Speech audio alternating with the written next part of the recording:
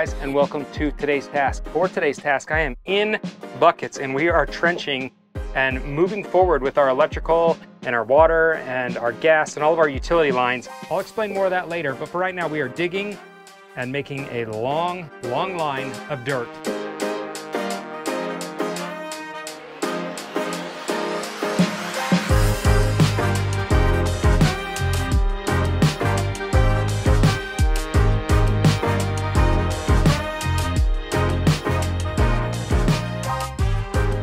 You guys, the minimum for this trench is 36 inches. I'm 5'6", and this thing is almost over my head. And once we backfill this, we will actually be building on top of it. So we will have plenty of clearance. We don't have to worry about it. But I really want to go as deep as the tractor will let me right here. Look at them rocks. Because if your utilities are just the bare minimum, that's okay. But if you're planning on like putting sprinkler systems in, or who knows what we'll end up putting in here later on, when the shop comes in, it'll dig down a little bit. So lots of little things are going to be coming in, and I want to make sure that my utilities are never going to be compromised. So I'm burying them as deep as I possibly can. And the beauty of it is it actually lines up between here and the house. If I submerge this as deep as I can, it gives me the straightest way. I use the least amount of cable. And so it really is the best thing to do. And since I'm the operator of the tractor and I have nothing but time, we'll dig it deep. Well, this is an unexpected surprise. I came out to start digging on power to bring it to the house, and city guys just showed up to start energizing that transformer. That's insane. There's 7,200 volts coming into that transformer alone. That's so much. That's so much. And really, when it all breaks down, we'll be at 220 volts coming into the house. But I think it's pretty exciting that that's how much they have to bring down. This is all they run. That main cable runs 7,200 volts. It's insulated, and then the little copper wires around it, they band together to make their neutral.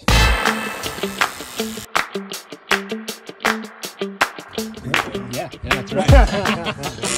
He has the same pose. It's the Islander in him. You can't fight it. You can't.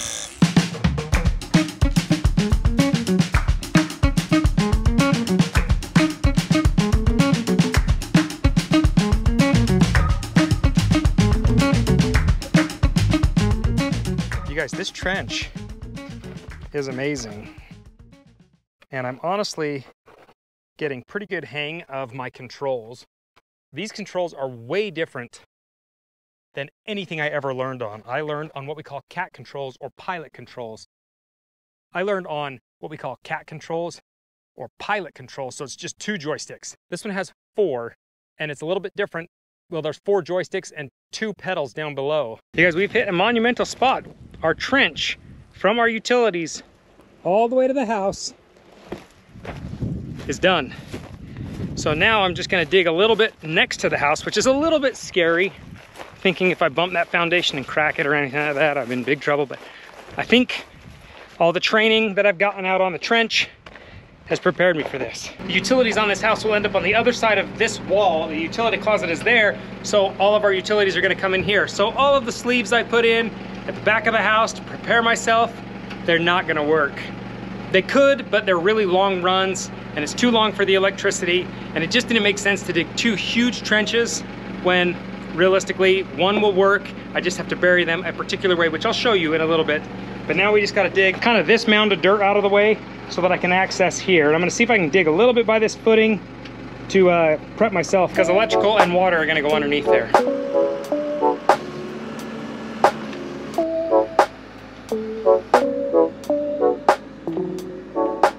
This is the wire that is going to power our house. That is 3 strands of 350 KCML wire, which, what does that mean? That means that is a big enough gauge wire for this length of draw, which is almost 200 feet, to give us 200 amps at the house. It took us just a little bit of time to figure out what wire we wanted to use. Typical house from the meter into the house is what we call 4/0. And that really does work good enough. When you go such far draws, you have what we call voltage drop, which meaning if we had 200 amps back here at the meter, by the time we got to the house, it wouldn't be anywhere near that. And that's a problem. And so from the get-go, you just boost it up as heavy as you can, and we start going, and that's what we ran with. So all 3 strands are here, plus our ground, and now we're gonna start sleeving it on.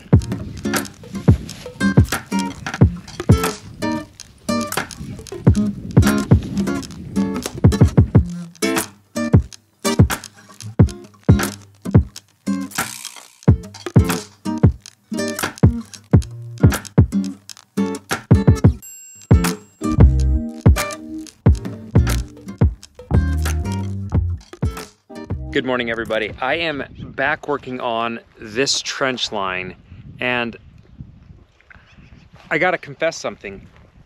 I'm not an expert at any of the things I'm doing.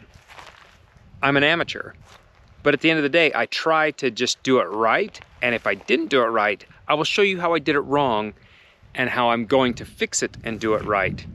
So I figure that makes me at least an honest amateur. Because I do not have the equipment to pull wire very long distances, especially that big of wire. These wires are ginormous. I mean, 3 of those, that's just so big. Because I don't have the equipment to pull that wire, I thought I'm gonna do it the way I did my house. Years ago, I redid the power at my house, and I buried all of it instead of having it hanging above. And I didn't pull the wire then either. What I did was lay the wire out and sleeve the pipes over top, like so. We tried doing that yesterday, and the problem is this is a 200+ feet pull, and getting that to run that was a nightmare. I did 3 of them, and I thought I was gonna die. It took me forever, and it just wasn't smart. And I thought, well, if that's what we gotta do, that's what we gotta do. But then I called a friend, and he said, well, okay, say you get them all done, you get it laid up, and you've got your extra wire sitting in the house. What are you gonna do to protect it so that no contractor hits it? Well, given I'm mostly the contractor here, I don't know what I would do to keep the framers off of it or anything like that, or to not cause problems with it. Because if we damage that wire, we've got to re-pull it. And this wire alone was $3,000. So I don't want to pay that again. So he said, what I would do is pull the sleeves that you've put on off, re-spool it, lay your conduit like normal, and we'll figure out how to pull it. So last night I was on the internet, I was on the phone with him, and we came up with some wire pulling equipment that we can rent. We found it. We got to go out of the valley to rent it, but I think it's worth it because it'll get pulled correctly. So after all this work that it took to get these 3 stinking sleeves here, I'm just going to be pulling them out. I'm not really thrilled about it, but it's just what we got to do.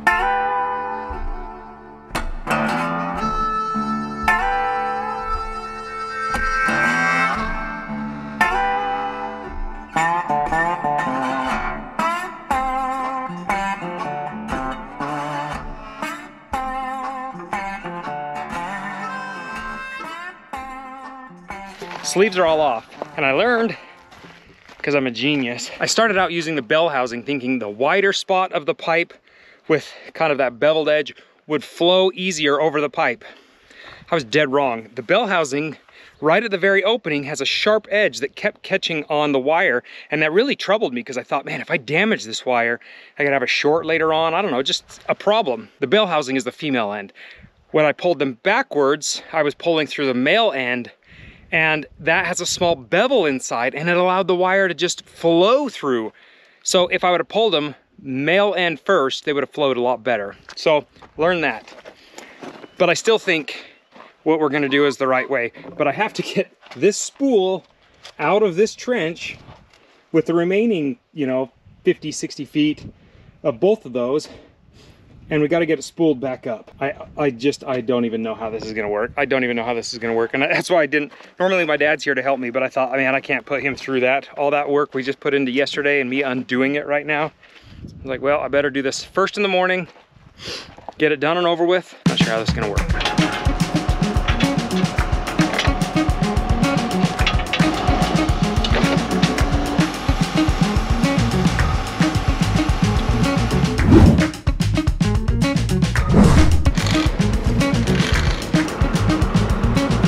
We are getting work done.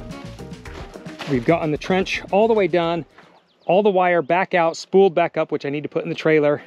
I'm ready to start throwing some pipe together. I was even able to dig and kind of start connecting these. I didn't dig any closer because I didn't want to rip anything out or, I don't know, undo anything. Hand digging that little bit won't be bad. But I was able to get my trench dug for gas. So our propane tanks will sit out here, well will sit here, electrical will sit there. Now there are guidelines for all of that, and you need to look in your area what the minimums are. I know they're a little different depending on where you live, but typically gas and electric have to be 24 inches apart. And water and electric have to be 12 inches apart.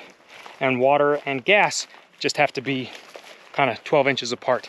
That one's kind of a, I guess gas and water doesn't really matter, but gas, water, and electrical, they have to be certain distances apart so that if there was a malfunction, it's not gonna cause problems later on. So that trench is 24 inches wide. Electrical and water together on the same plane, they can be 12 inches apart. So they'll sit at the kind of bottoms of the trench.